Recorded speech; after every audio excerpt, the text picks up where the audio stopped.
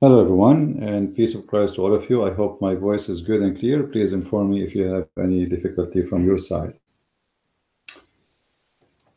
A Muslim, he posted a video of Sabir Ali, and supposedly the video is proving if you have any difficulty from your side. Let's mute this phone here. Supposedly, and I watched a little bit of Sabir Ali video, which is very funny and very stupid. You know, the funny about the Muslims, they remind me of a story, a comic story about a hyena and a camel. The camel was making fun of the hyena, says, "Look at him, look at you. Your back is not straight." You know, the hyena have like a curve in his back. But look who is talking. I mean, the camel is making fun of the hyena back. And this is exactly what the Muslims do. So if you go and watch the video, I did not delete the link, it's there in the comments. You will see Sabir Ali. He said, Mark, as an example, he was from the second generation. He was not a direct apostle of Jesus. And most likely he was an apostle of Peter. Therefore, his Bible should not be accepted. And you know, I ask myself, like, do this guy even he have a like? Do the Muslims suffer from mental problem? Let us say, for the sake of argument, regardless if this is true or not, let us say this is a logic that if somebody from second generation, he cannot be considered as a reliable source of the words of Jesus, according to the Muslims, not according to me. And this is a picture as it is from the Quran. This is a picture exists in the Arabic Quran as it is printed by Saudi Arabia. It says there that this Mus'haf, not Quran, there's no more Quran. Nobody have Quran. Today, nobody have Quran. They have a Mus'haf. Mus'haf is pages. رواية هذا المصحف ومصطلحات رسمه وضبطه etc. It says that recitation of this Mus'haf and what is written in it as order and like language performance and the number of the verses according to Hafs, according to Asim, according عن أبي عبد الرحمن, according Sulma, according to Uthman ibn Affan, according to Ali ibn Talib, according to Zayd ibn Thabit, according to Ibn Ka'ab, according to the Prophet. So here, how many generations we have? The last three names, the last most important names of the recitation of the Quran is we start from let us say from Uthman. The Muslim, they say Uthman, and then we go down and then we find that Abi Abdul Rahman ibn Abdullah, and then from Abi Abdul Rahman ibn Abdullah then we find Asim ibn Najud, and then after Asim ibn Najud we find that it is Hafs. So now if we count the names which is the Quran supposedly reported according to, we will find that at least the last three names, they will not exist in the time of Muhammad. And Hafs is the son of Asim as a stepson, which means this is not his real son really. You know, he married his mother, and his mother, she is, you know, she got divorced 7 or 8 times. And then the father, he'd marry her, and then he have a guy or a stepson, his name is Hafs. So the Muslims, they refuse, according to Sabir Ali, if a book written by second generation, not first-hand witness, this book should not be accepted. Okay, let's do this. This new Quran is refused. Even the Quran, you Muslims, Sabir Ali, he read it from it every day. That one is refused. However, Hafs, additional to that, Hafs is reported to be a liar, and we made many videos about that. Hafs is reported to be a fraud, a liar, him and his father. You know, if you remember a few months ago, maybe 2 months, 3 months ago, we have Titan TV who invited me to be in their show, and we have 5 or 6 Muslims. They call me live, and none of them could answer about why the Muslims accuse Hafs to be a fraud. The Quran you have today not only is coming not from first generation, not second generation, not third generation, not fourth generation, not fifth generation. Actually, the Quran today in the hand of the Muslims, nobody knows it's coming from who. They claim it's coming from Hafs. They claim it's coming from Hafs, but the book of Hafs does not exist. This is why you see here, it says, according to the recitation, riwayah, not book. So there's no book. As long as Sabir Ali and the Abduls, they say Mark, there is some historians say that he was an apostle of Peter and he was not a real witness of Jesus. If this is true, I will let the Muslims play the game. If I go with you, Abdul, I'm not saying it's true or not. I'm just saying I will go with your game. I will go with your lies. If this is true, and this is the reason not to accept the book of Mark as you claim, how you accept the Quran? I will tell you why. Because you are a bunch of hypocrite potatoes.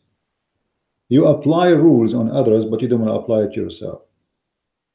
The same as Muhammad, he told people, don't approach your wives when they have their period, and he made a verse in the Quran about it. And then we find in the hadith that Muhammad, he used to order Aisha to put a sheet between her legs when she is bleeding and the blood is covering his penis.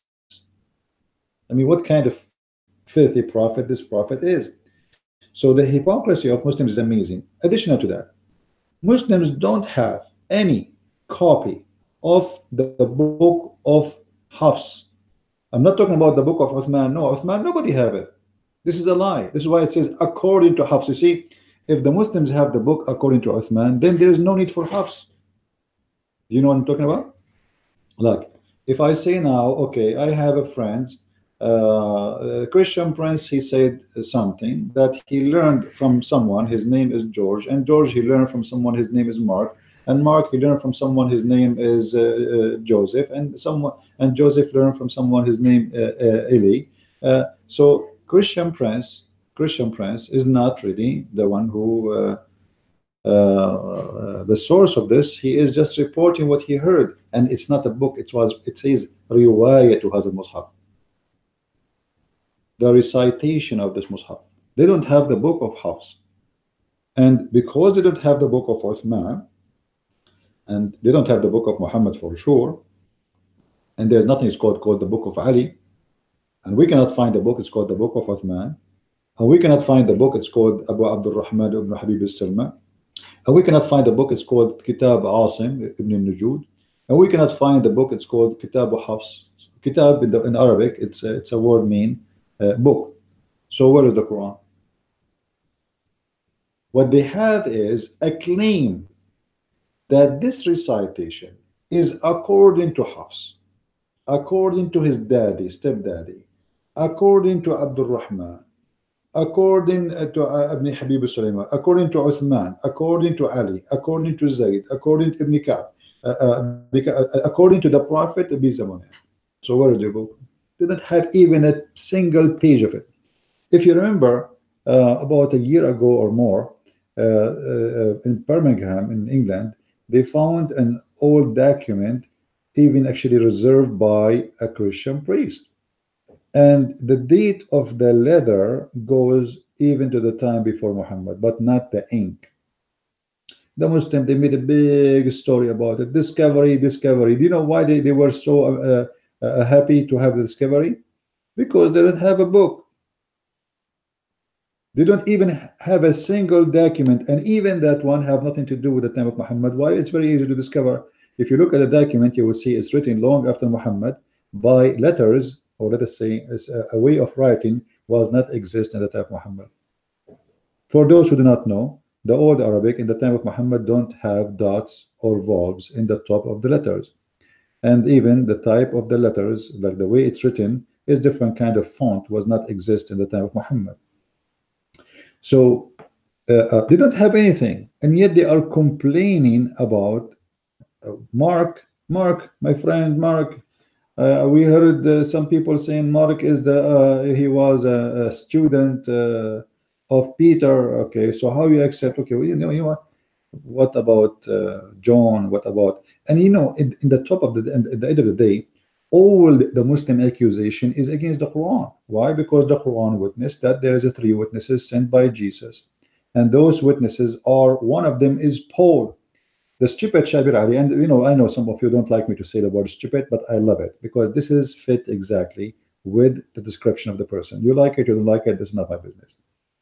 Shabir Ali, once he was debating someone, and he mentioned that Paul, he witnessed that Jesus is God, and he said, yes, agree that Paul, he witnessed that Jesus is God, but he claimed that none of the apostles of Jesus witnessed that Jesus is God.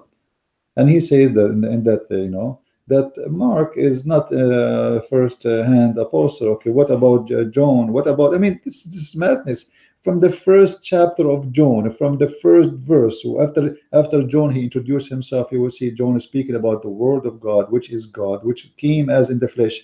And you say to me there's nobody consider Jesus as God. I mean, are you crazy or stupid or what? And if the Muslim want to apply rules, why he don't apply it in himself? Now, the Muslim, they say to us that the Quran is preserved and the Bible is corrupt. You know what? I'm not going to make too much noise about it. I want to ask the Muslims, the Bible you are talking about is the Bible of who? The Quran confirmed that Allah, he gave Isa a book. Whatever you want to call it, the Quran call it the Injil. The Quran call it the Injil. Okay, what is the Injil? Let us say, for the sake of argument, the Christian, they load their books. How stupid is the one who sent the book and yet he don't consider to reserve it? Why you are blaming the Christians, you stupid Abdul, claiming that their book is not preserved, but yet you cannot provide a preserved book? How stupid your God that he decided to send the book to Jesus and yet he don't want to protect the book of Jesus? And how stupid your God to say in the Quran that نزل عليك الكتاب بالحق مصدقا لما بين يديه. What does that mean? He sent to you the book of truth, approving what is between his hands. What is between his hands? The Injil and the Torah. I mean, how you approve it? You approve a book does not exist. What is between his hands? So it was between his hand. If we go to the from verse, chapter 3, verse number 48. يعلمه الكتاب والحكمة والتوراة والإنجيل. Okay, Allah is teaching Jesus the book, the wisdom, the Torah, and the Injil. Okay, what is the book? What is the Torah? What is the Injil? This is a question a Muslim, if he have a dignity, should ask his God, not us. I mean, how stupid to you to believe that God, your God, not mine, he send you a book, yet he don't have a copy, a page. If the Muslims, they have a copy of the Bible and they can provide it to us, then we will say, okay, you know what? They have it. Okay, they have it in their hands. Here it is, read it.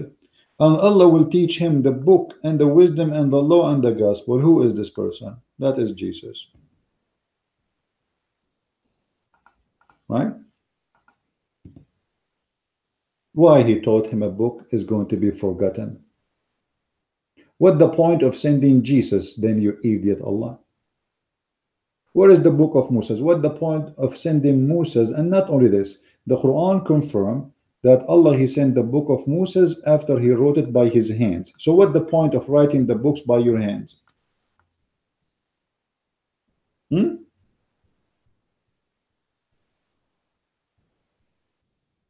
What the point of this?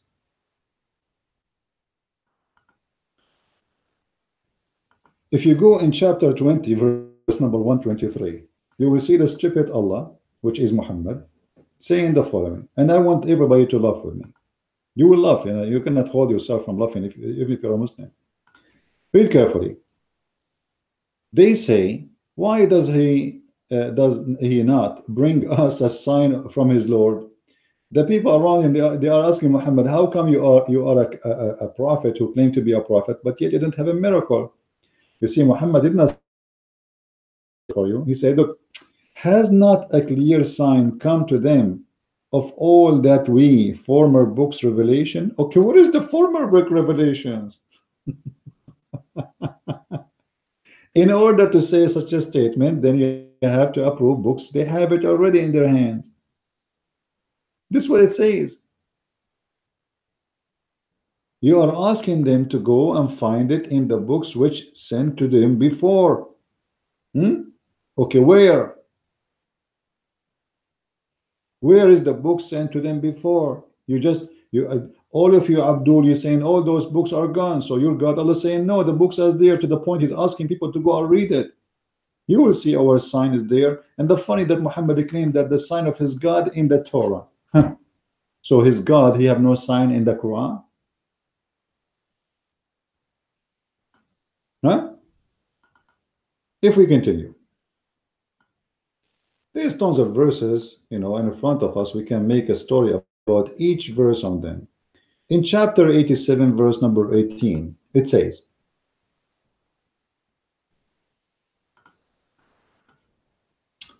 and this is in the books of the earliest revelation. And by the way, translation is really horrible. I mean, it is the most, this Yusuf, this guy, he is, all of them. It doesn't say that. It says, and this can be found in the old revelation books. وَإِنَّ هَذَا لَفِي الصُّحَفِ الْأُولَى. Different translation. Okay. Why he is saying to them, this is in the old written pages or books, if they are not exist? What the point? Stupid talk just to say things? Huh? Most surely, this is in the early scriptures. Okay, where is the early scriptures? You Muslims keep saying, which mean your Quran depend on the early scripture to prove itself. Otherwise, how you say this is in the early scriptures, but we cannot find the early scriptures? Why Allah saying this is you can find in the early scriptures if there is none? Guys, are you following with me? Do you understand my point? The Quran itself depend, according to the Quran, on the early scriptures. So where is the early scriptures?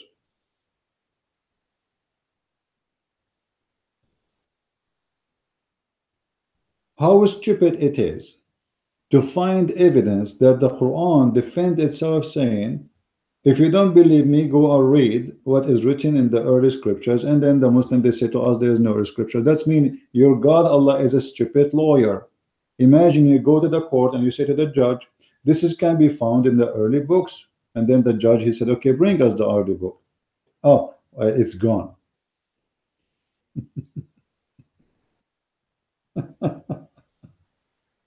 I mean, stupidity sometimes is intelligence. Like, let us play stupid.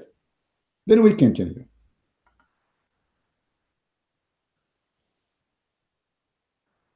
صحف إبراهيم وموسى. What is this verse is about? Let us read together and laugh. Chapter 87, verse number 19. Okay.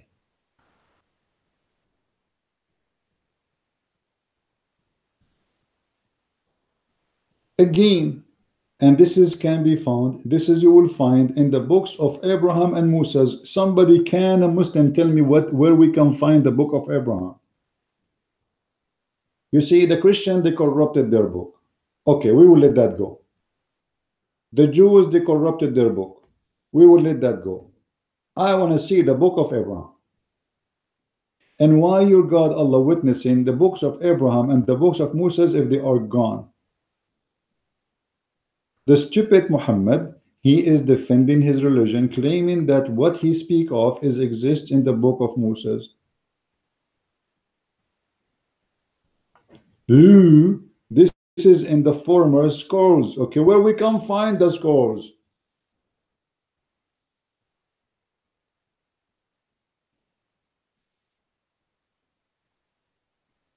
That's madness. This is madness and this is stupidity. We continue. If we go in this verse,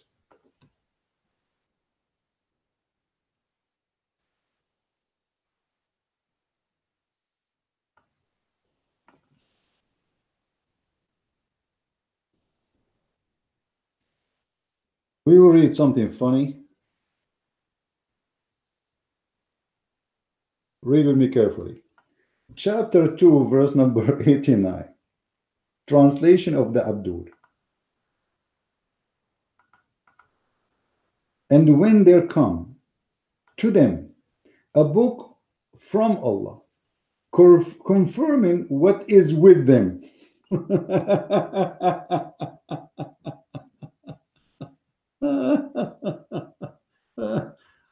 Confirming what? Confirming what is with them? How clear we can make it more than this, that even your stupid Quran confirming what is with us.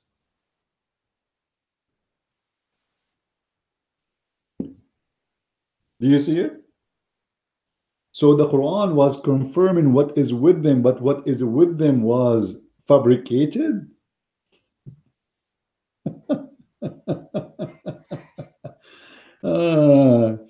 Sabir Ali, he got a PhD, I know, you know. He left as a donkey, he never came back as a horse. Don't refute me, Muslims. Refute your stupid Quran. When I have a debate about 2 months ago with the Dr. Ruhi from Al-Azhar University, Imam Ruhi, he said, the tafsir of the Quran are made to solve a problem. I agree, to solve a problem, because Islam is a problem, and tafsir is meant to defend, because the Quran is stupid and the Quran is exposing the Islamic religion. So the Muslim, they try to play with the meaning, but the meaning is so clear, and this is translation. It confirms what is with them. Lima ma'ahum. The Arabic is so clear. Lima ma'ahum. What they are possessing in their hands right now. And there is many verses, by the way. If you read the other verses, you will see the Muslim, they play with the translation. But this one is so clear to the point, even the Abdul, all the Abdul, they cannot play with it. Then, when a Muslim, he says to me that the Bible is corrupt. This is a question I want everybody of you remember it. When a Muslim, he says that to you, ask him, is the Bible corrupt by Allah's will or against his will? Every single Muslim will say, by Allah's will. That's it, we are done. Not only that will be contradiction for what we see in the front of us in the screen in chapter 2 verse number 89, that will be contradiction for believing that Allah is Almighty God. Obviously Allah is the devil, because if the will of Allah to corrupt the Bible, that means Allah is a stupid God. Either he is a stupid God, he sent his book and he like it to be corrupt and he's part of the crime, or he is actually the one who made the crime.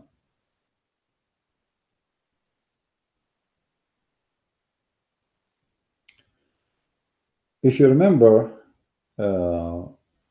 few days ago, we were reading something. Let me see if I can find it. Where?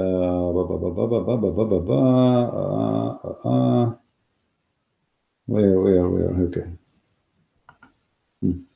Let us go here. Just to show you that the Muslims, they believe really that Allah is the devil, from their own words. Adam, he received from his Lord's words. Adam said, "O Lord, did you not create me with your own hands?" He said, "Yes." Who's talking? Adam, asking Allah. He said, which means Adam,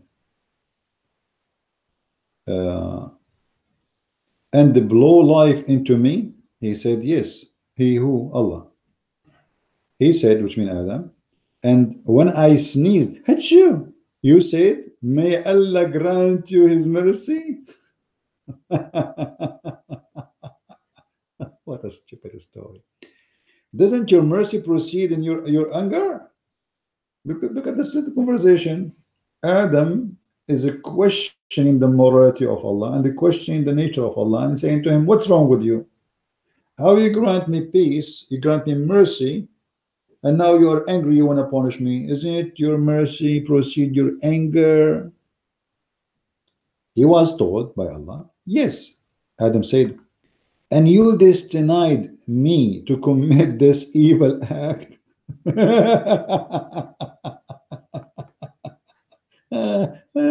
What a comedy.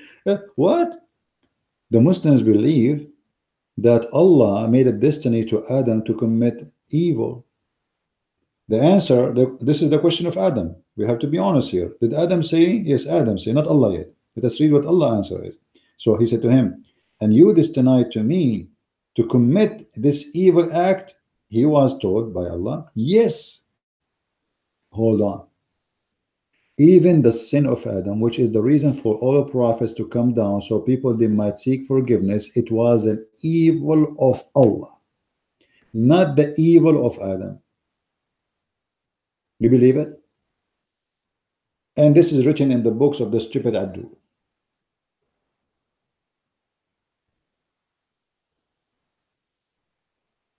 And here we ask ourselves, where is justice? Allah caused Adam to commit evil sin. He not to cause him, he made him. It's a denied. Read.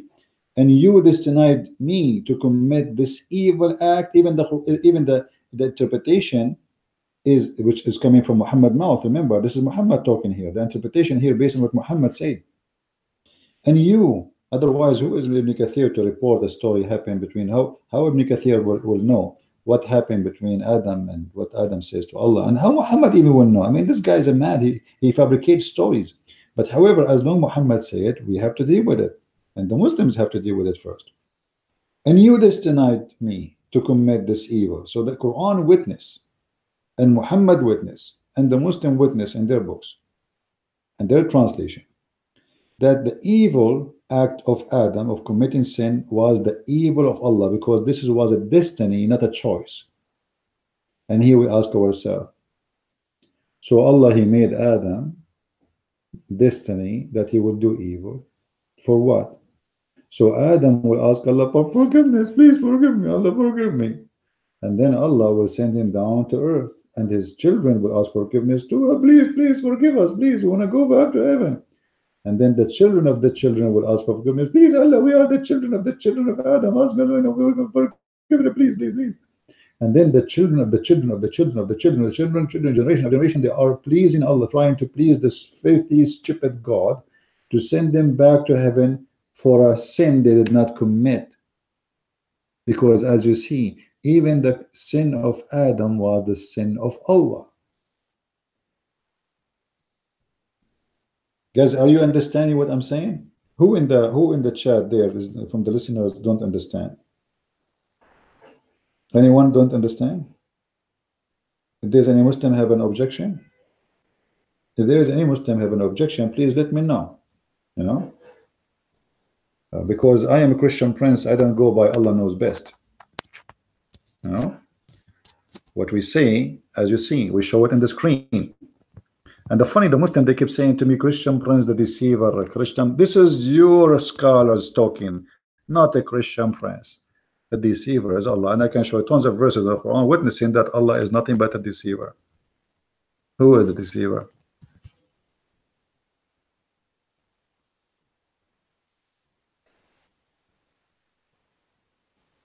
Any Abdul?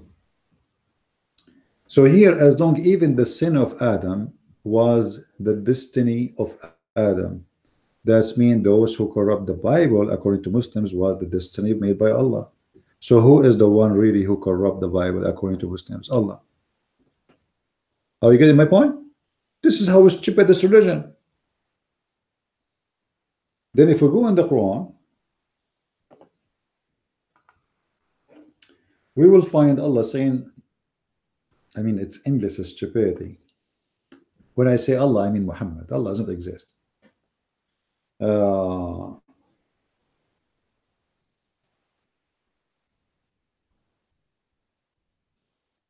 with me this verse. Let's find it first.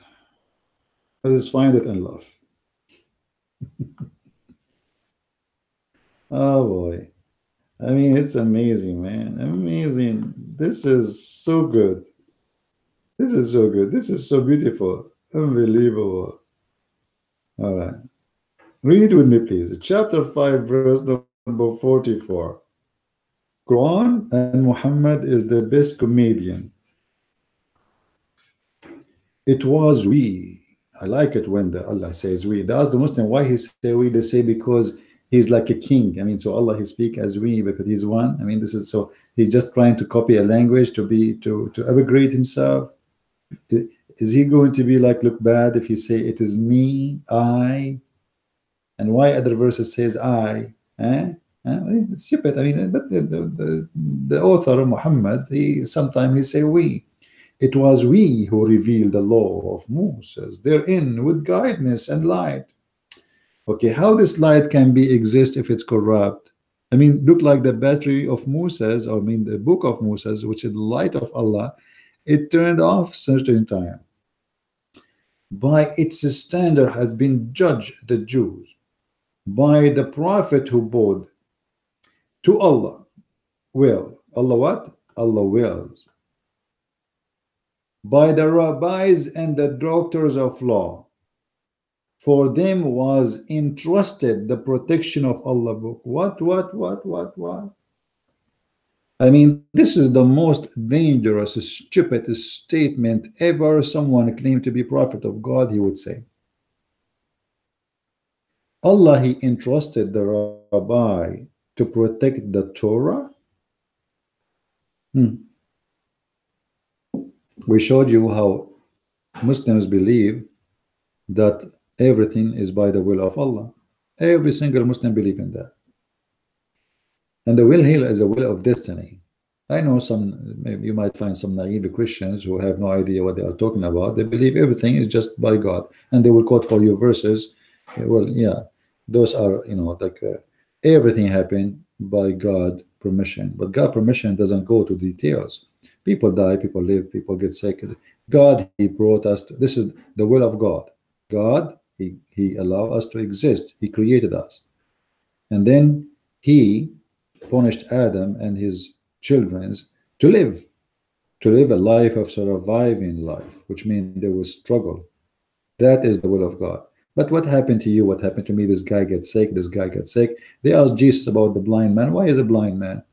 This is not because he's punished. People, they think he's punished or his parents punished. And Muhammad later copied the same statement of Jesus, and the Muslim, they claim that Muhammad is being wise. This is the same exact statement of Jesus.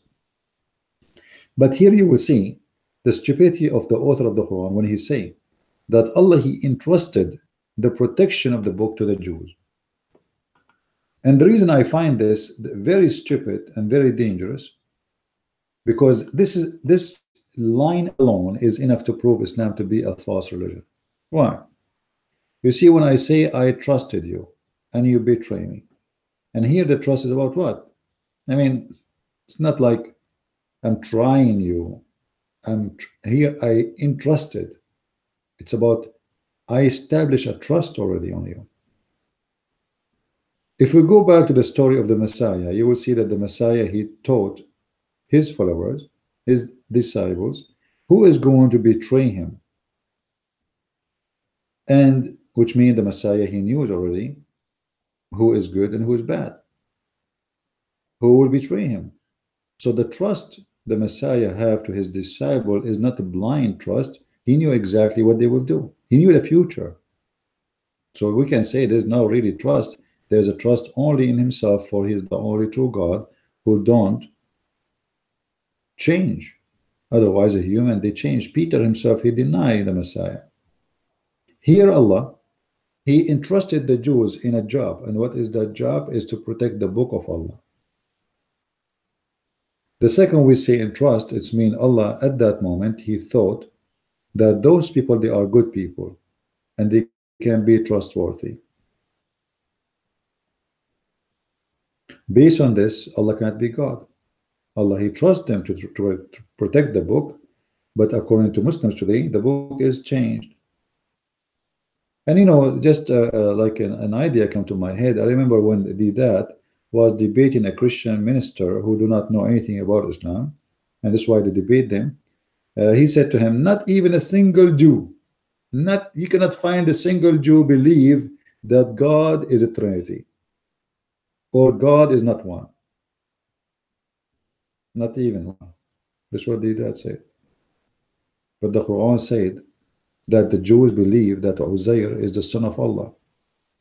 And this is again an example of the stupidity of the Muslims, who people they think they are big scholars, but the fact they are big potatoes. You just destroy the Quran. You just said that not even a single Jew believe in the Trinity. Not even a single Jew believe that God have a son. And then you forgot that the Quran says that Jews believe that God have a son. His name is Uzair. And here is the same story. Allah, he entrusted the Jews to protect the book. Though Allah knew the future, if the Muslim he say yes, that's mean Allah is a partner of the crime, which means he delivered the book to be corrupted. And if this is true, that's mean it's the fault of Allah. You know, if I give my book to a thief and the thief he will steal it. I mean, I know he's a thief, and I know he will steal it, and I refrain from protecting it. It's mean I am part of the crime. If you know there's thieves in your area, and you put the keys of your door in the door, and what is missing is to put a sign to say here. Actually, here he put a sign. He put an this is the keys. You know they are thieves. So you give them the key. Says go and open the door. There's nobody there. You are in charge. And what is the accomplish of Allah to let this happen? I mean, what the benefit of this? Isn't it better if Allah he sent books and nobody corrupt them? Why Allah is allowing those books to be corrupted? There's no answer. What the benefit? Just deceiving, playing games. We send the Quran as a guidance, okay, and we send the Bible, the Torah, the Injil as a guidance. How they can be guidance if they are not there? But remember, we showed you where in the other verses says that he is approving what is in their hand, what they have in their hands. And there's many verses speaking of the same thing. I saw a text of a Muslim. He says, Alhamdulillah, the Quran is preserved. Not even a single verse in the Quran is preserved. And when I say not even a single verse, I mean it. And I challenge any Muslim to challenge me to prove it. Even Muhammad, just to show you how Islam is established. Islam is established on guessing, because Muslims they forget everything.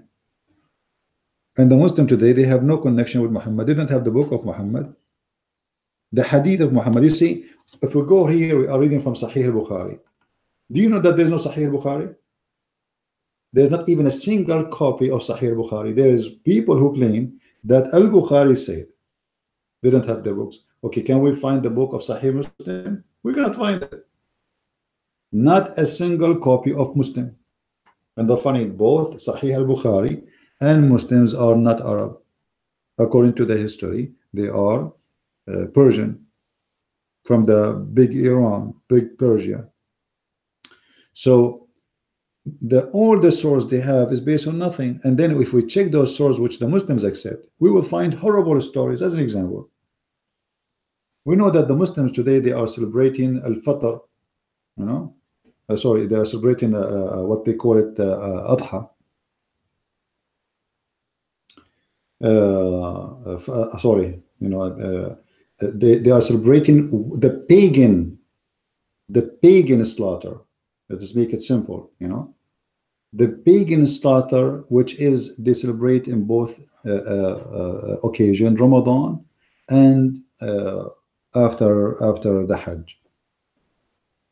The pagan slaughter happened for a reason, because pagan before Islam, they used to slaughter a human being, and they used to slaughter animals to give them to gods.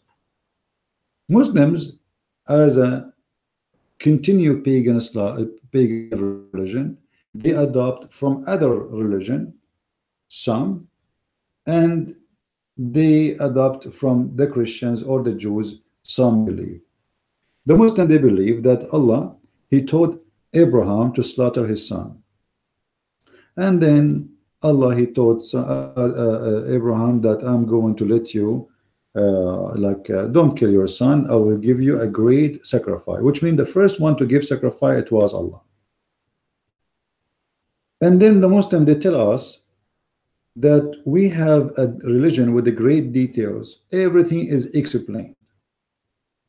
And now today we are celebrating a religion as they're celebrating what it's called occasion or holiday, After going to Hajj and walking around the Hajj, we slaughter millions of animals, and that will make Allah satisfied. But if you think about it, you will find that this is so stupid. Muslims have nothing about the religion. And I will give you an example. Laylatul Qadr. Laylatul Qadr supposedly is a night when Muhammad he received the Quran, which means it's the most important night in Muhammad's life. Allah Messenger said, he went out to inform the people about the date of the night of Al-Qadr. But there happened a quarrel between two Muslims men. The Prophet said, I came out to inform you about the date of the night of Al-Qadr. But as so and so and so, like there's a fight between two guys, huh? His knowledge was taken away. Oh, hold on. I am a prophet of God, and my God gave me Quran. So Muhammad now he don't remember when the Quran was given to him. Okay. Then Allah he helped Muhammad, and he taught him when the Quran was given to him, which is the night of Al-Qadr. And then Muhammad in the way he saw two people are in argument, and he forgot the date. We cannot remember no more. I mean, so what kind of a prophet we can trust? This is more important than the birthday of Muhammad. This is the most important day in his life. How we can forget this? Even such an important thing. You see, we are not asking him to recite a chapter or a verse or a book. We are just telling him what is the date. Even the date he cannot remember, and he claimed that he knew it. I came out to inform you about the date, which means he know it. How a fight between two guys will make a guy, a prophet of God, forget the date forever?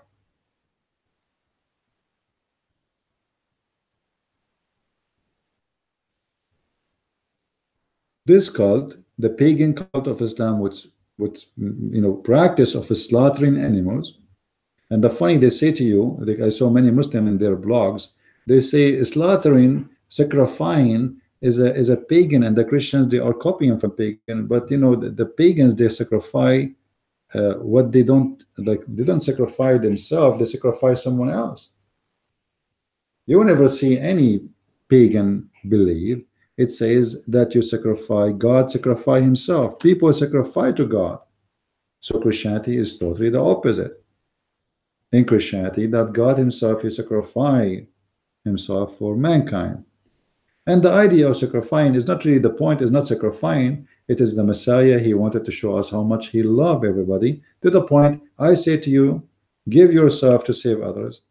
And I'm going to show you that I'm the first to do. Not like Muhammad, he used to tell people to go to jihad, yet he's sitting between the legs of his wives playing shish kebab. Muhammad he forgot, and Muhammad cannot remember it. And then he says, and maybe it was better for you. Maybe it's better for you not to remember? Why? How come the Muslims are so worried about how authentic the Bible is, but they are not worried about holidays they celebrate? They don't know if it's authentic or not. So now they celebrate based on maybe. Muhammad himself, he is saying, I do not know when. Now look for it in the 7th, in the 9th, and the 5th. Like, what the heck? What 7, 9, 5th? I mean, and how the 9 became between the 7 and the 5th? I mean, this guy, obviously, he is running out of orders. Of the last 10 nights of the month of Ramadan, last 10 nights. I mean, do you see how clear the date is?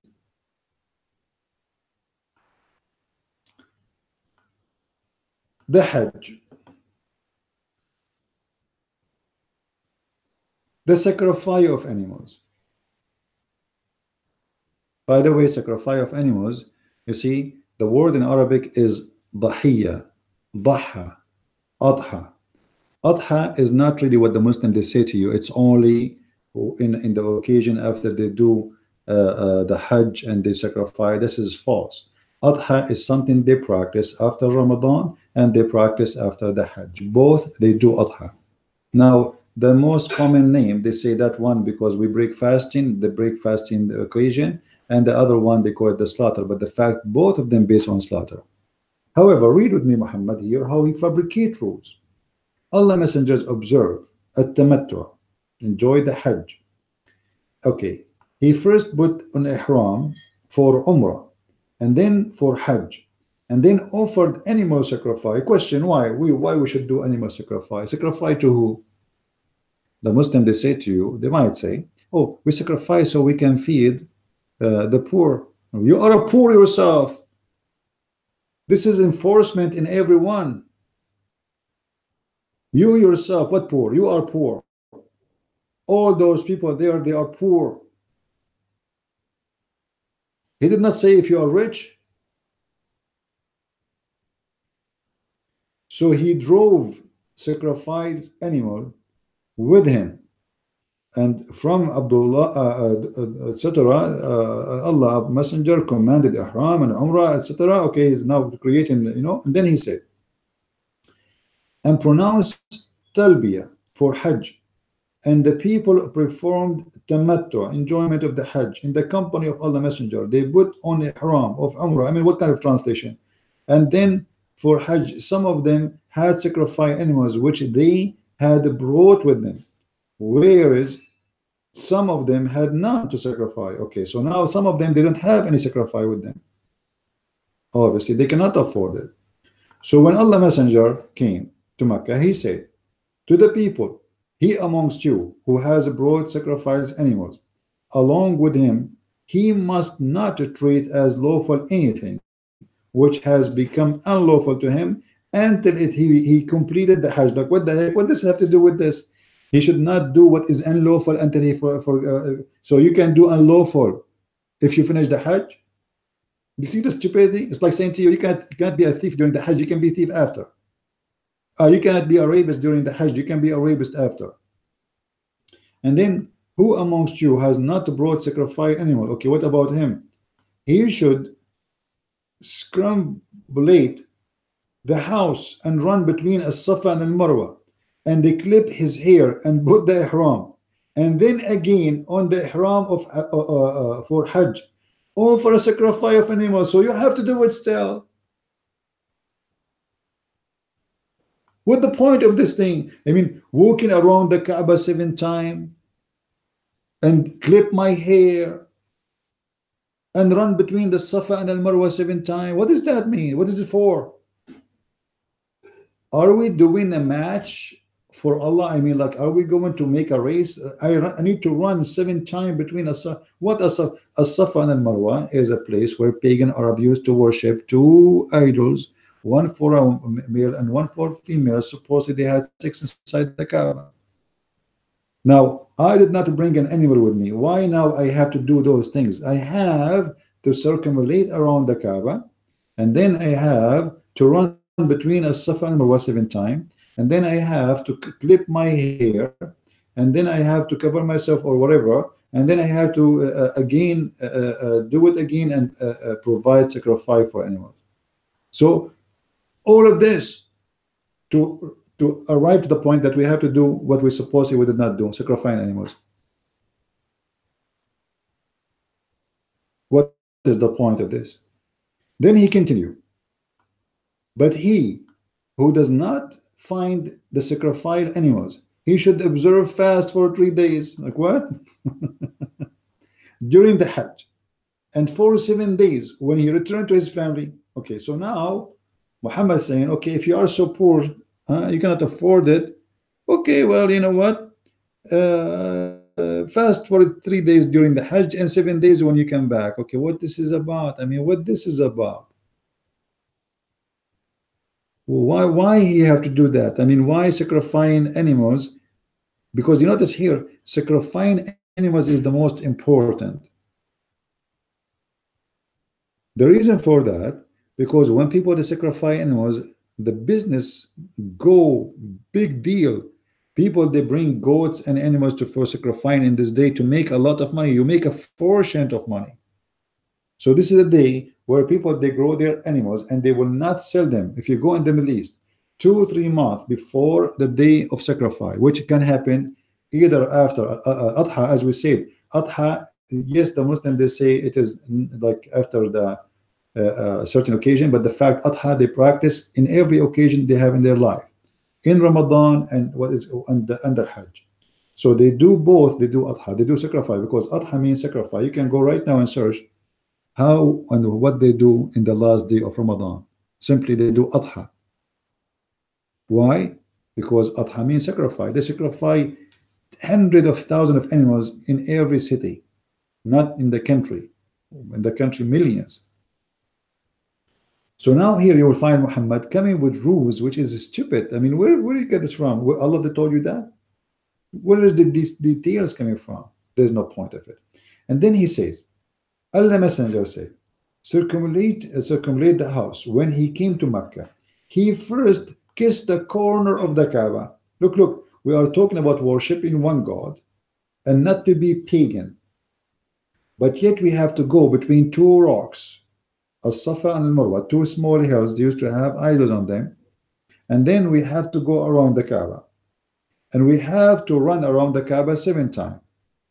3 running and 4 walking. Read carefully. He first kissed the corner of the Kaaba, containing the black stone. So he kissed the black stone. Then he ran 3 circulates out of 7 and walked in for 4 circulates. And then when he had finished the circumambulation, he of the house observed 2 rak'ah. Now he made 2 balls of prayer of the stations, the prayer of Abraham, supposedly, or let us say the station of Abraham. Then he pronounced salam. He says assalamu alaikum after he finished the 8th ball. Assalamu alaikum, because Muslims, they've been taught by Muhammad that when you, there's 2 angels, they are in the right side and the left side of you. So you have to say assalamu alaikum. And then he says, and departed, come to As-Safa and run 7 times between As-Safa and Al-Marwa. Like what? What this is about? The funny, they say to us, we are not pagans. I mean, all those rituals is rituals of the Arab pagan before Islam. Black stone, the Kaaba, kissing the black stone, bowing down in front of it, praying around it, circumambulate around it, and then we go to As-Safa and Marwa. And what is this running about? I mean, why you need to run? Run 7 times? Are you saying that Allah will not accept you if you run 1? Why you need to run anyway? I mean, how? What if somebody is disabled? What if somebody is in a wheelchair? What he would do? Run 7 times? What run 7 times? Isn't it funny to see? Imagine we have 2 small hills and Muhammad is running between them 7 times, and that is supposedly will make Allah happy.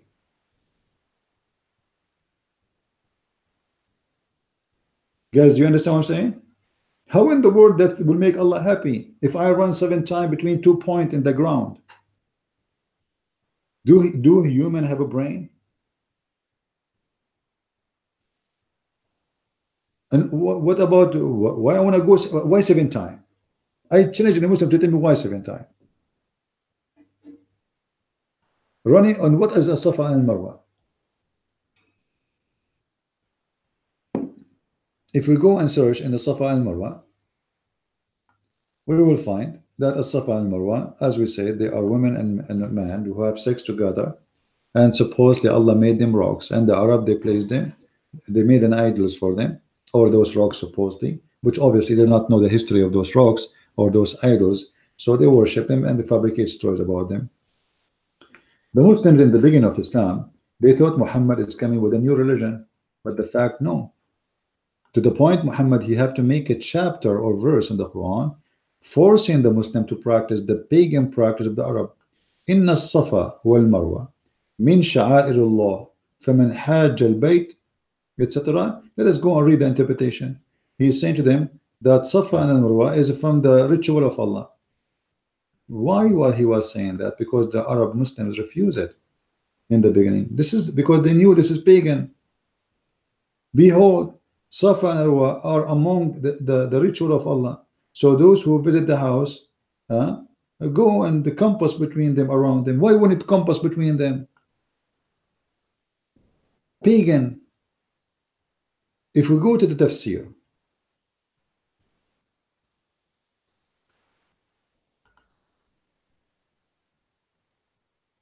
we will find,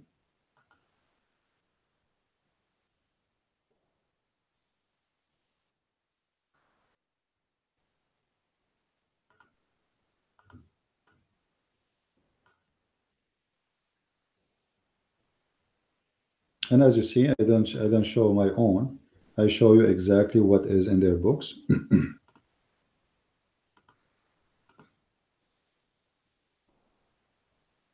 Read carefully with me.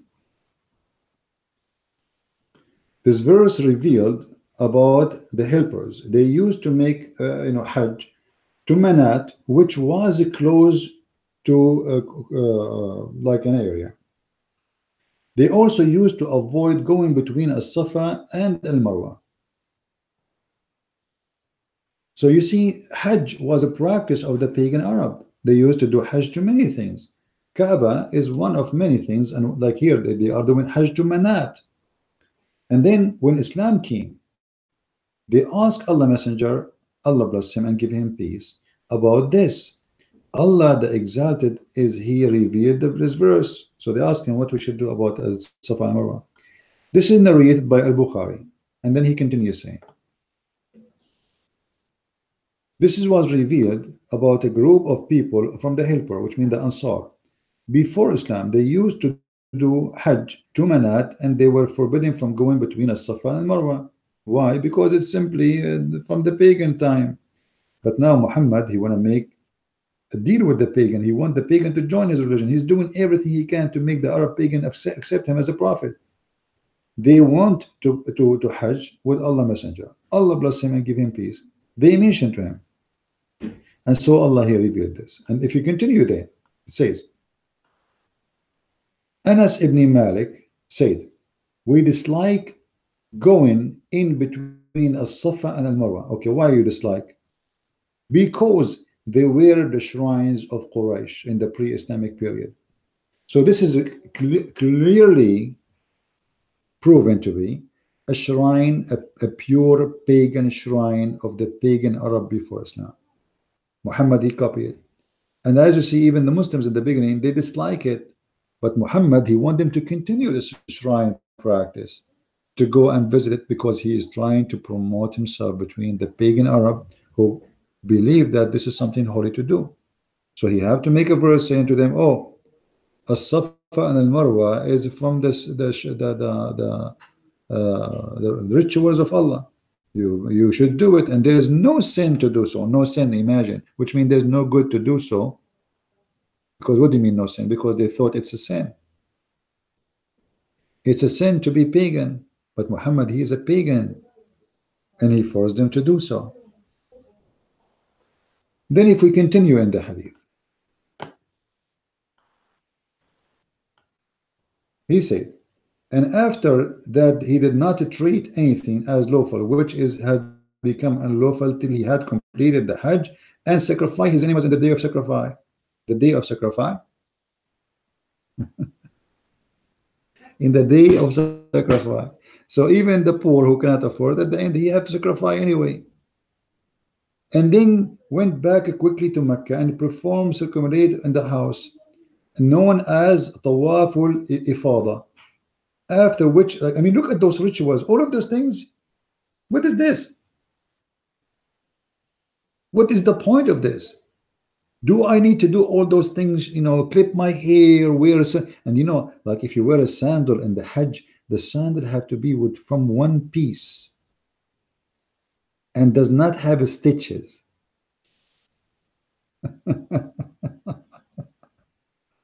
Look like Allah will be upset if you have stitches in your sandal. I mean, this is madness. This is God. This is what God do. And yet they claim that they are not pagans and everyone else the pagan, when this is a pure Islamic pagan religion. If we go to hadith, I heard Allah Messenger as saying, so far as Laylatul Qadr is concerned some person among you. So some people asking Muhammad, okay, when the Quran, in the Quran you said to us that Laylatul Qadr is best of 1000 shahr, which means month. Shahr actually is not even a month, it is a moon.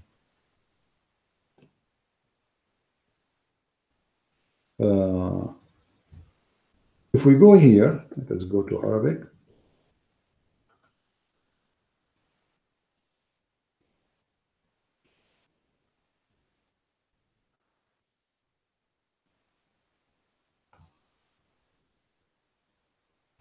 Let's go maybe here better.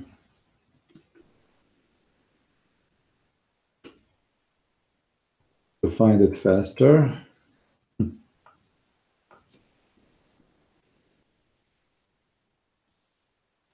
All right. Just to show you the madness of Muhammad and how he fabricates things, none of it makes sense. In chapter 97, verse number 3, it says, Laylatul Qadr khayrun min alfi shahr. Okay, what does that mean? Yusuf Ali. The night of power is better than 1000 months. Okay, thank you very much. Which is not logical and very stupid, because according to Muslims, I can show you the hadith where it says, if you pray at that night, is equal to the prayer you make in 83 years, because 1000 months is 83 years. You see the stupidity? So now we have a night, if you pray in it, is better than praying for 83 years. So let us say there's a guy, he was praying to Islam and to Allah for the last 70 years. And then I pray only that night. He never prayed that night. He prayed all the year except that night. If I pray that night, I made more than 13 years more prayer than him. Just because of praying that night. 83 years. I mean, how stupid that is. However, Muhammad, he said that this night is better than 1000 months of praying. Now, how we can find which night is this night? Look at this. Some of you are concerned about when is the date of this night of Al-Qadr. Some person among you said, I seen it in a dream. Some they said, I think it is. I saw in the dream that it's in the first week. Some they say it is in the last week. So seek the last 10 nights. I mean, Muhammad is guessing.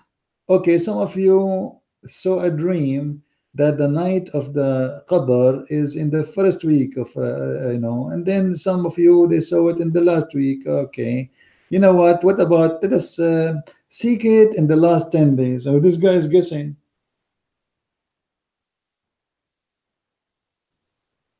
How he can memorize the Quran? And then we showed you that when they asked him about when the Quran was revealed to you, he said, Allah, he told me, but I saw two guys fighting and I forgot. I came out to inform you about the date of the night of Al-Qadr, but so and so and so happened, and its knowledge was taken away. I forgot.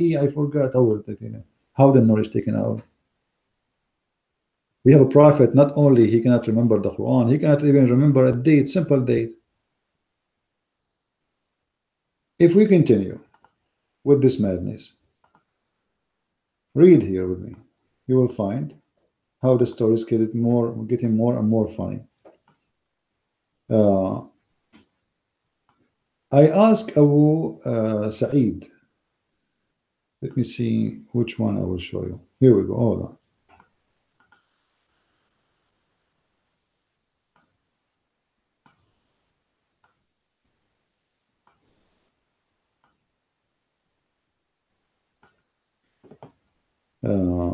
I asked Abu Sa'id, and he was a friend of mine, about the night of Al-Qadr, and he said, we practice itikaf, as most, in the middle of the third night of month of Ramadan, with the Prophet in the morning, in the 20th of Ramadan.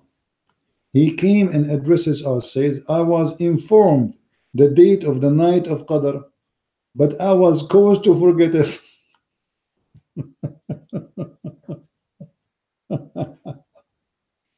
So search for it. in the old nights of the last 10 nights of the month of Ramadan. Search for it. Why Muhammad he caused to be forgotten? This is the most important night in the life of Muslim. This is the most important night in the prayer of Muslims, in the history of Islam. As you see, one night is better than 1,000 months of a prayer. And he was informed by who? By Allah. Okay, who is the one who caused him to forget it?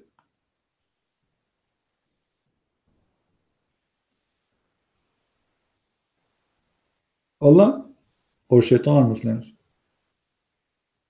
The Muslim, they say Allah. So why Allah informed him and he made him forget it? What the point? Stupid. I mean, this is stupid. Different hadith. The Muslim, they keep saying to us the Quran was preserved. How we preserve the Quran? The Quran is very easy to memorize, brother. I can show you. It's a miracle. I can show you a child memorizing the Quran. The child. You cannot make an adult. I challenge the Muslim to show me one person who converted to Islam, he can memorize the whole Quran. As an example, Yusuf State, American donkey who became a Muslim. I want to see this guy reciting the whole Quran. He cannot. This is something you keep. How you practice it? You bring a child in the age of 4 or 5 years old. You beat the hell of him until he memorize, and you keep beating him. Children, they can memorize any songs. And the other day, I saw a child singing a song in English in perfect accent. Even like me, I cannot sing it. But the child do not know a single English word. This is exactly what happened. They do that to children's, not to adult. And look what Muhammad he said. Because when the Muslim they say memorizing the Quran is so easy, this is not what your Prophet said. Your Prophet said the Quran is the most easy words to forget. Really, the Prophet said, read the Quran regularly by the one in whose hand Muhammad's soul is, which means Allah. It escape from the memory faster than a camel does from tying ropes. It's very famous for the Arab that the camel, because he's powerful, he can cut his rope. He can cut it. You have to have a very strong rope to hold him. So look how easy it is to forget the Quran, even faster from a camel escaping his rope. So why you lie to us? You say the Quran is easy to memorize, proving that this is from God. Muhammad himself, he forget the Quran. And by the way, if the Muslim, they want to say this is da'if, and this is not da'if. This is not da'if. This is a sahih hadith. This is a very sahih hadith, as you see. Muhammad himself, forget about al-qadr now.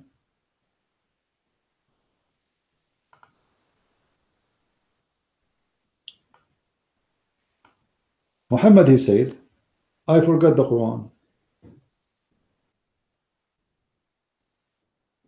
What he forgot? He forgot the Quran. Not only the night of Al-Qadr, I forgot the Quran. The whole Quran is forgotten.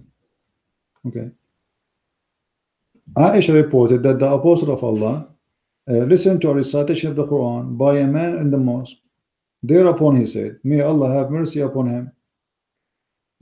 Remind me of verses which I had been made to forget. Who is the one talking? Muhammad. He forgot Quran. Let us see different one. Read this one with me. Here is not about verses. Here is about chapters. Muhammad, he forgot totally.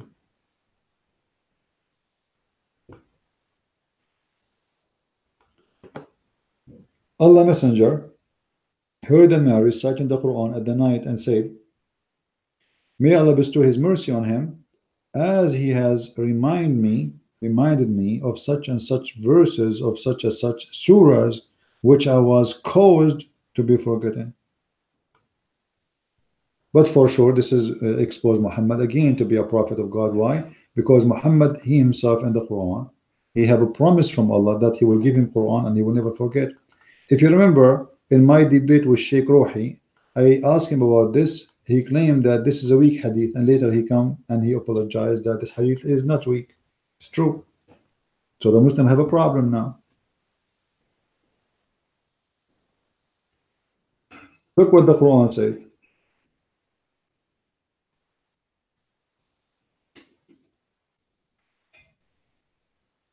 نقرئك فلا تنسى. We will recite the Quran for you and you will never forget it. Chapter 87, verse number 6. Okay. Allah, he said to him, and we will make it, we will make you recite. We will make you recite. And you will never forget a single word. But how this happened then? How this happened? How Muhammad forgot the Quran? And this is a Sahih hadith, very much Sahih. We will make you recite and you shall not forget. Recite what? Quran. How this happened? There's no explanation. We shall make thee read. What read? So you shall not forget.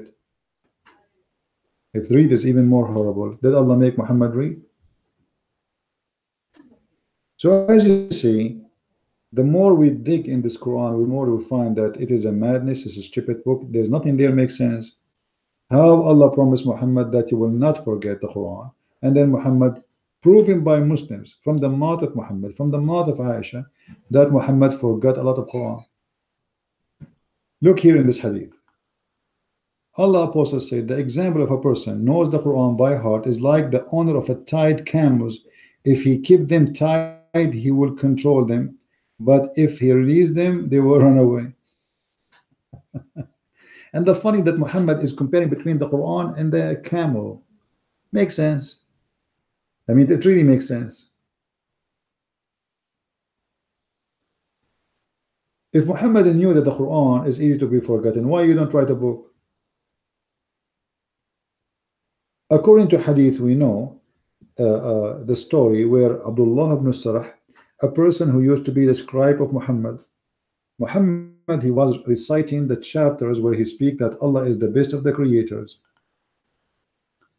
In case you do not know, this verse is not the made of Muhammad. This is the made of a man. His name is Abdullah ibn Sarah. Muhammad was speaking about the creation, how Allah created the mankind. Abdullah ibn Sarah, he said, praise be to Allah, the best of the creators. He liked what Muhammad said. He said, فَتَبَارَكَ اللَّهُ أَحْسَنُ الْخَالِقِينَ. This is not from Allah. This is the man, the scribe who write for Muhammad the Quran. Muhammad, he heard him. He said, what you said? The guy, he said, فَتَبَارَكَ اللَّهُ أَحْسَنُ الْخَالِقِينَ. Muhammad, he said, okay, write it there. He said, write it where? He said, in the Quran. He said, but this is what I said. Muhammad, he said, this is how it came to me. Muhammad claimed that this is how he received the Quran. So how in the world Muhammad, he says such a statement, how he copy what the scribe just said and make it Quran? And now we have in the Quran something very funny, because this is exposed Muhammad to be a false messenger again. Not only because he copied what this man said, but the word says that Allah is the best of the creators. How Allah can be the best of the creators? Don't you Muslims believe in one creator? So the stupid Muhammad, because he liked the sentence, he copied it, he put it in the Quran, he destroyed his cult, he destroyed all what he said, that Allah is a one God as Muslims they claim. And now we have, so blessed be Allah, the best of the creators. You ask the Muslims how many creators we have. They will say you one. Who you worship, Muslims? The creator. Which one? Oh, we have one creator. Well, the Quran says he is the best of the creators. I remember once I was talking to a Muslim, he said, oh, you know, the Quran says the best of the creators, but there's no other creators. Okay. So why he's saying the best of the creators? He said here is just to say that Allah is the best of the creators. Okay, but there's no creator, which means this is a lie. If I say I am the best human between mankind and there's no mankind, that means I am a liar. I just claimed that there's other creators, but in fact there's no others, and I made this lie up so I can praise myself and make myself the best to feel better. If there's no other creators, then how you can be the best of the creators? The stupid Muhammad, he liked what this guy said, he added in the Quran and he forced him to write it down. And this guy then he decided to leave Islam. And Muhammad, he ordered him to be killed, and he is the brother of Uthman ibn Affan.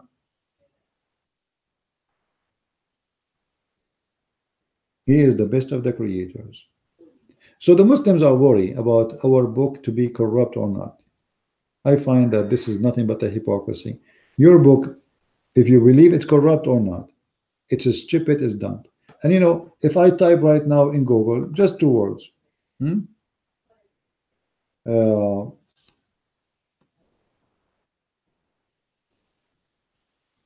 Al-Imam Al-Suyuti, uh,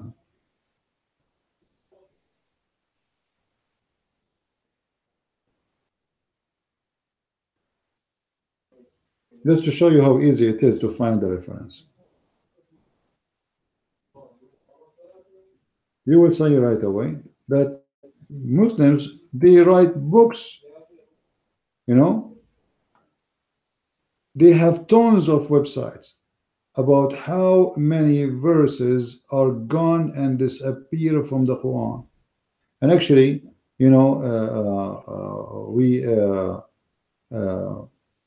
we spoke about some of it. Let me see here.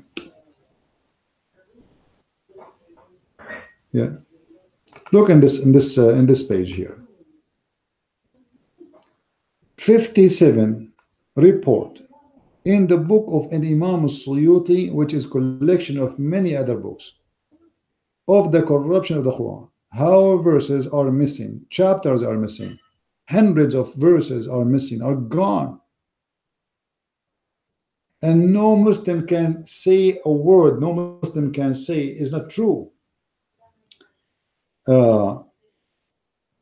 If we go to the story as an example, here Aisha, she said that the chapter of Al-Ahzab used to be 200 verses, and when Uthman he wrote the Mus'haf, al-Masahif, we could not find of it except what we have now, which is what, 71, 72, 73, depending on the Quran you are reading.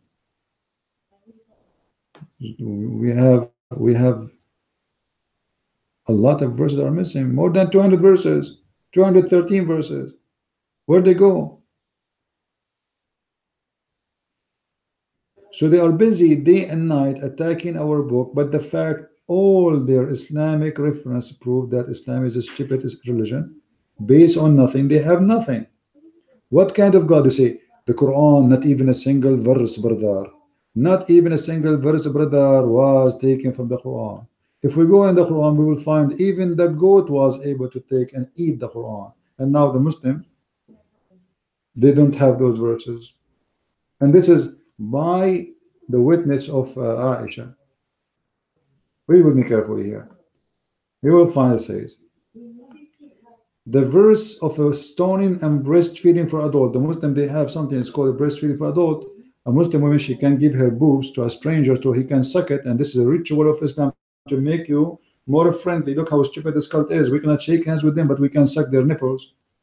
The verse of a stoning of and the breastfeeding for adult 10 times was revealed. So this was a verse. There was a verse in the Quran that a man and a woman, he can suck the nipples on the breast of a woman 10 different times until he is satisfied. And this is a verse in the Quran, not hadith. It was revealed, as you see. And the paper was with me under my pillow when the Messenger of Allah died. We were preoccupied with his death, and a tame sheep came and ate it. Even a goat can destroy the Quran. Okay, where we can find those verses now? Is this hadith weak? No. No, it's not. And the funny here it says, these verses were abrogated in recitation but not in ruling. What abrogated? It says there that the goat ate them. Not in ruling. And it says abrogated recitation by verses to do it 5 times. You see here? 5 times. Okay, show me the verse in the Quran says you can do 5 times breastfeeding. I want to see the verse. We can't find it. So the abrogated and the abrogation are not exist. Stoning to death is not exist. A Suyuti report, 57 report of hundreds and thousands of verses are missing from the Quran.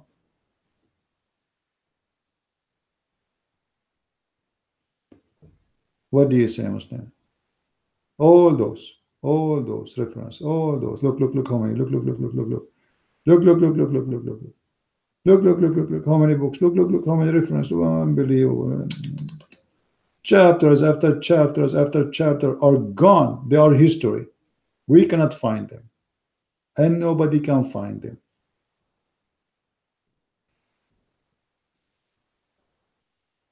What we will do now? Get a new Quran or get a new prophet? Yeah, we got Mirza Ghulam. Mirza Ghulam, who claimed to be the Messiah. When the Christian, they brought him a bunch of Christians who they have disability and blind men and women. He said, I cannot do it. He claimed to be the Messiah, but he can recover anyone, for he is a scumbag.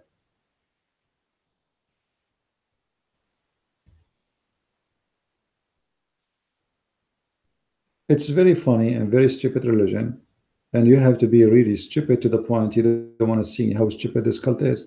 Not to mention the history error, historian errors, or historic errors, science errors. You can go and read my books. Go get my books about the Quran from Amazon.com. Just type Christian Prince. Depend in the Amazon you are reading. You have like Amazon.de, Amazon France, Amazon.com. Just type Christian Prince and you will see a lot of reference about a lot of my books written in many languages. Get your copy and read, educate yourself.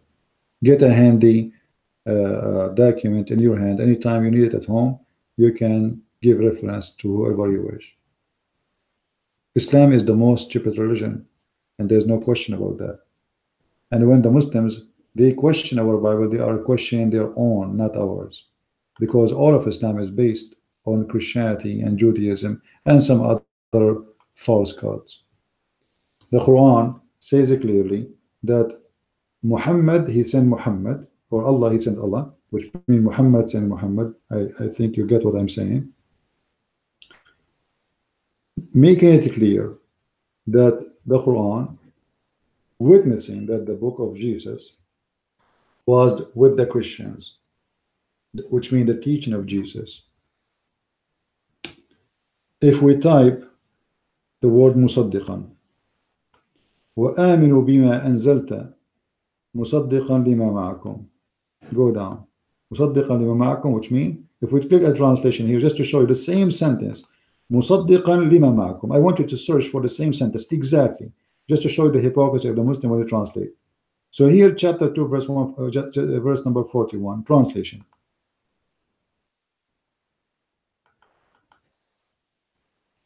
Confirm a revelation which is with you. Which is with you. Okay, why here it says confirm a revelation which is with you? The same sentence, the same verse, exactly, in different locations of the Quran, the Muslim, they translate it as confirming what is used to be with you.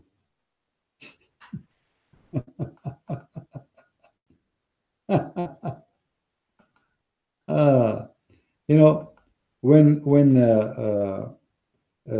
the Muslims try to lie in translation, sometimes they think that people are a bunch of stupid and nobody want to use his brain. You can copy. You see, if I search now for the same sentence, let me do so.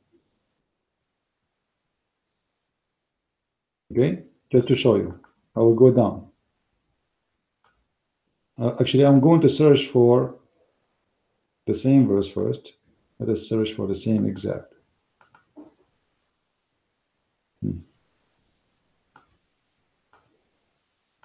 So now we have 11 verses having the same thing. Oh, let me hold on. Let me put the whole thing here. Let's see. I hope the search engine will help. Two verses at least here. Same sentence. وآمنوا بما أنزلت مصدقا لما معكم. Okay. And believe in what I sent, confirming what is with you. Chapter 2, verse 41, we showed you this one. And then chapter 4, verse number 47. Read carefully. It's exactly the same as the one we have it there. If we go down, مصدقا لما معكم. The difference between this sentence and the sentence before, it is just instead of saying معهم, here معكم. Actually, it's the same. مصدقا لما معكم, sorry. It's exactly the same. مصدقا لما معكم. Here, مصدقا لما معكم. Exactly. If we go and read the translation, you will see the translation change. Confirming what you used to have with you. But it doesn't say that. It says confirming what is with you. Oh, you people of the book, believe in what we have now revealed, confirming what was already with you. Have you ever heard of such an English? It was already with you. It doesn't say that. The same sentence appear in the other verse, as you see. You can take a snapshot of my screen just to show you we are not changing the sentence. It's the same sentence. Here we go. This is the sentence. مصدقا لما معكم. 3 words. Take a snapshot now. Just do it. You can take a picture with your phone or a screen. If you are watching your phone, you can take a screen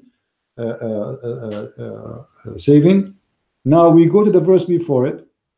It's exactly the same. Here we go. مصدقا لما معكم. Exactly, word by word. Let us read translation.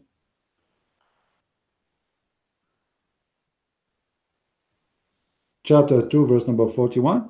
It says, confirming which is with you. You see it? Why they are changing here? That verse is not about disapproving Muhammad or approving, etc. This is a revelation speaking about something happened before Muhammad time. So now we can be honest in the translation. But the other verse is confirming the book of the Christians and the Jews. If we go in different verse in the Quran, and we showed you this one already.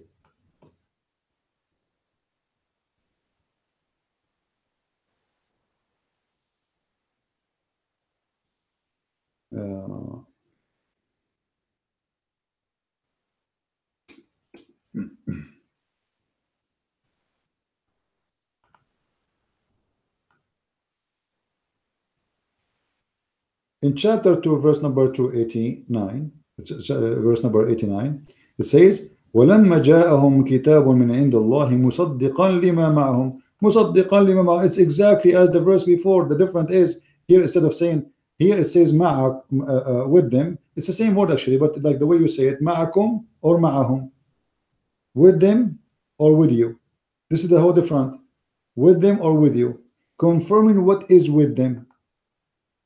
Let's read translation. Chapter 2, verse number 89.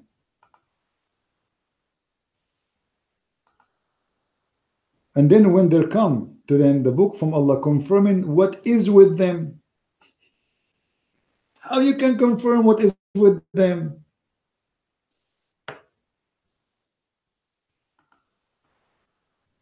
Every sign, every reference in the Quran proving that Islam is a stupid religion. And the Muslims, they lie to us when they try to explain or translate. It's contained tons of verses in the Quran saying that it is confirming what is with you in Arabic. If we go in the English translation, we will find that the translation changed because they are not honest.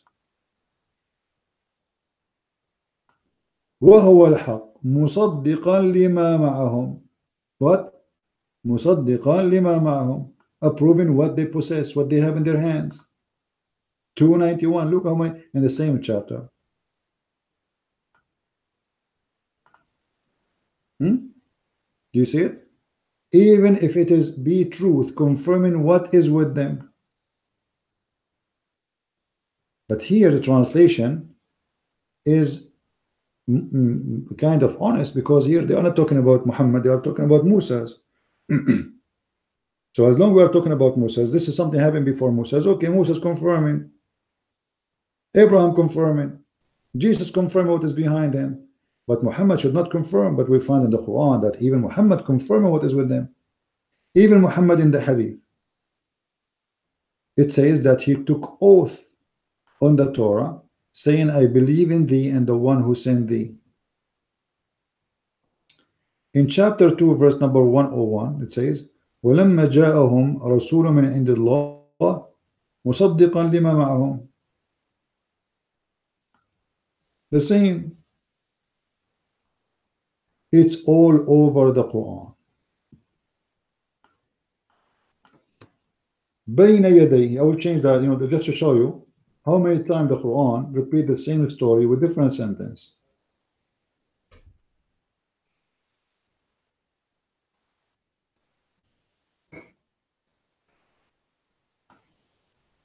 قل من كان عدوا لجبريل فإنه نزله على قلبك بإذن الله مصدقا لما بين يديه. ما بين يديه. If you read the translation, what is between his hands? Let us go and see a translation. You will see how the Muslim play with the translation. Say, whoever is the enemy of Jibreel, for he is bring down the revelation to the heart by Allah, a confirmation of what went before it. Before, it doesn't say that. It says what is between his hands. I mean, they don't have dignity. The purpose of those false translations is to defend Islam. نزل عليك الكتاب بالحق مصدقا لما بين يديه. Translation. This is chapter 3, verse number 3. And suppose this chapter is speaking about Jesus. Chapter 3, verse number 3. Supposedly, okay.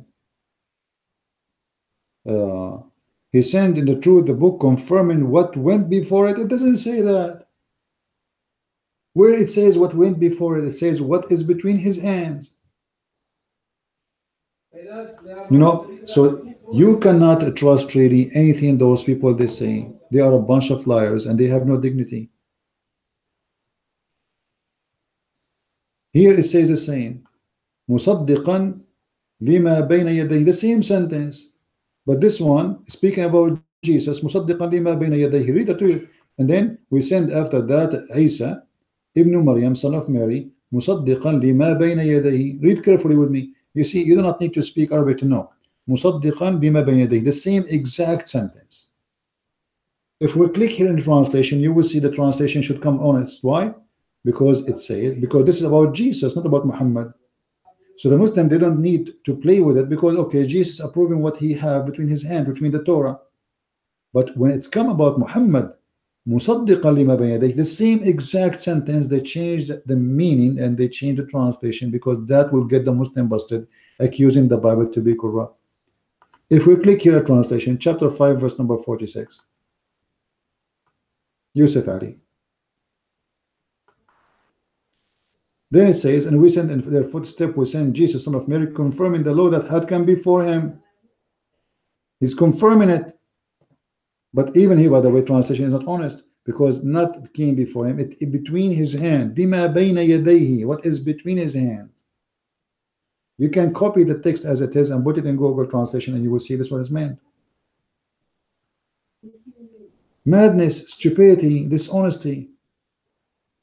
This is why you cannot learn Islam from the translation made by Muslims. And we cause Jesus, son of Mary, to the first steps, confirming which was revealed before him. It doesn't say that. It doesn't say that.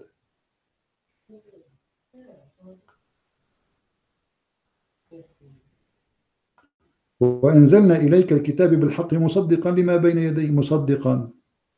And actually this one is more horrible, because after that it says ومهيمنا عليه. So Allah says supposedly that the Bible is protected by the Quran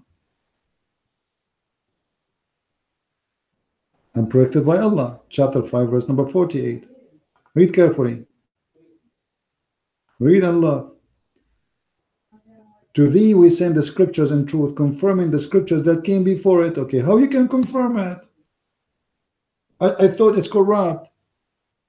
And then guarding it in safety. Okay, so now it's guarded in safety. So it's guarding the scriptures came before it, which is between his hands, and guarding it. How it's guarding it? You are saying to me it's corrupt.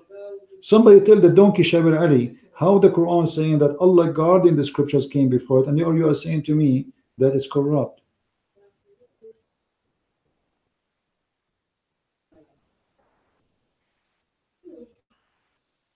So we can continue like this forever. But however, remember at the end of the day, if a Muslim says to you something about the Bible is corrupt, don't say to him, it is not.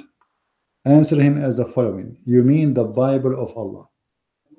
Because the Quran confirmed that this is the book of Allah, and therefore I have nothing to do with it. The Muslims talking about obviously a book have nothing to do with our book. If we type the word Injil, we will find all those verses speaking of the Injil and the Torah, chapter 5, verse number 46, chapter 5, verse number 47, chapter 48, verse number 29, chapter 57, verse 27, etc. All those verses confirming one thing, that the Injil, which means the gospel, and the Torah, which is the book of Moses, are sent by Allah. So what is my problem? You Muslims are a bunch of idiots who keep saying to us that Allah, he sent books and he could not protect them. That is your problem, and that is something against your God, not my God. Your God sent books he cannot protect. How we can trust him? Your God. And look here at this stupid verse. In chapter 5, verse number 47, Allah is asking us even to practice the Bible. How we can practice something we don't have? As Muslims claim, let the people of the gospel judge by what Allah revealed to their end. Okay, how they can be judged if the book is gone? So all the verses in the Quran is speaking of one thing, that the Bible never been corrupt. The Muslim, they will say to you, no, there is a verse in the Quran saying the following.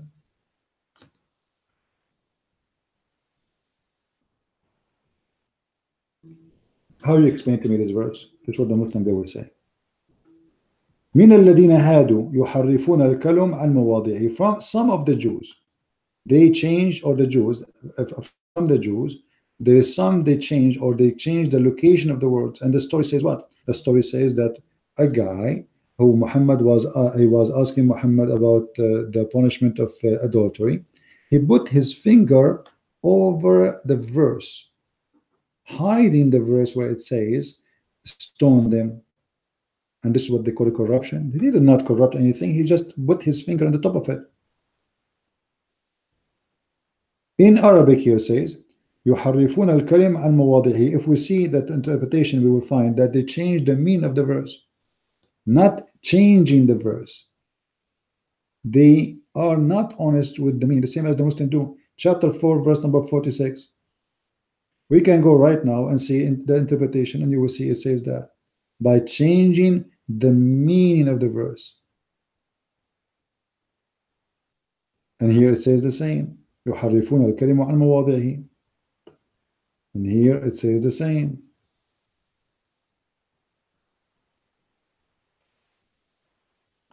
يحرفون الكلم عن مواضعه. Now, if it change in words from their location, remember, it doesn't. If the Muslim, they want to take it literate way, that you change the words from their location, that will be a corruption. That means the Quran is corrupt, because according to Muslims, the Quran we have today is not according to the revelation.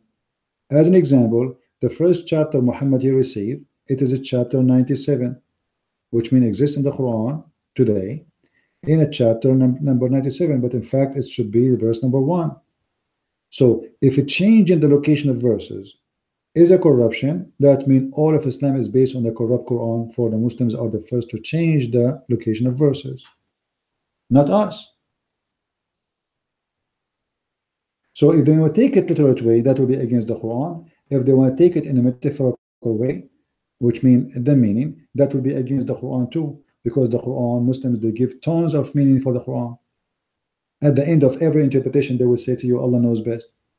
And not only that, the Quran itself, it says, witness, that nobody knows what the Quran means save Allah. Nobody knows most of the Quran meaning save Allah. So how we can follow such a book? What the point of sending a book? Nobody knows what it means save Allah. That is the most stupid statement ever. But it can be explained easy. Muhammad is a false prophet. He do not know how to explain what he stole. He found a book. It's called the Book of Waraq ibn Nawfal. He do not know how to explain it. So when people they ask, no idea what to say, for this is not his words and he is not the author. But no one knows. It is hiding meaning except Allah. Have you ever heard of a stupid cult, stupid religion like this? Nobody knows the meaning of the Quran save Allah.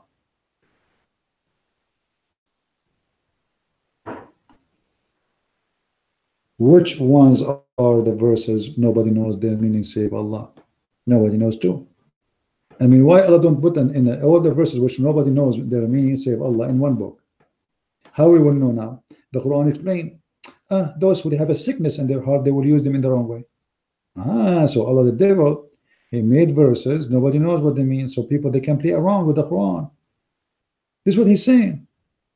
The Quran is a book of deception. If you follow the Quran, you will be deceived. My friend, read carefully. It says that some verses are the foundation of the book, which means those are clear. And I challenge any Muslim to show me one clear verse. Even the verse, Bismillah ar-Rahman ar-Rahim, is clear. Because how Allah says in the name of Allah. How Allah says, give us guidance. Allah saying, give us guidance. And then he says that there's a part of it, those who have illness in their heart, they will use it and nobody knows their meaning save Allah. So Allah, he made the Quran and the purpose of it, so those who they are bad, they can use it to deceive you. But that means Islam deceives. Islam does not guide. The Quran itself as a book, if you follow it, you will be misguided. This is what the verse is saying to us. There's verse in the Quran, nobody knows what they mean, and the purpose of them to be used by the bad ones so they can deceive as many as they can. I mean, how evil this plan is. So he sent us verses in order to deceive us. I have to apologize, guys. I'm losing my voice. I spoke for long today. So I want to say thank you for being here. And I hope that Abdul, who keeps saying our book is corrupt, they can provide us with the original book, Abdul. I mean, come on. How you know our book is corrupt if you don't have one page of our book? How is stupid to say so? I want to say thank you for being here. May the Lord bless you. And I hope to see you soon again. And I pray that everybody will see the truth and the truth will set you free. Christ is Lord and Islam is false. And see you soon again. And I'm a Christian Prince and I love you all. And may the Lord bless you in your life and with your family. Thank you. Take care. Bye-bye.